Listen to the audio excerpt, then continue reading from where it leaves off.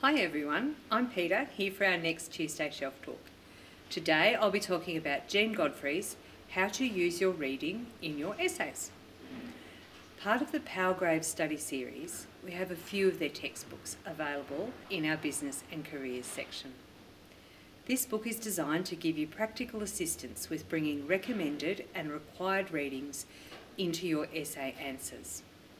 I particularly like the graphics and open layout of the book. After scientific papers and textbooks, it's easy to use. It brings together tried and well-tested strategies and fresh ideas to ensure you are as efficient as possible. The examples are contemporary and relevant. Practice and revision pains mean you can engage with the learning.